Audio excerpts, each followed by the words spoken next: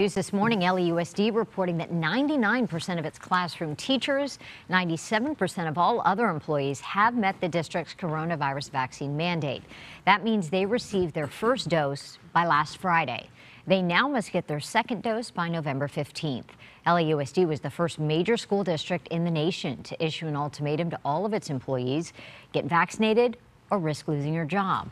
According to United Teachers Los Angeles, about 500 of its 30,000 members stand to lose their jobs for not getting the shot. UTLA represents teachers, librarians, nurses, and counselors. Those who are not vaccinated have until October 31st to get their first shot or be fired.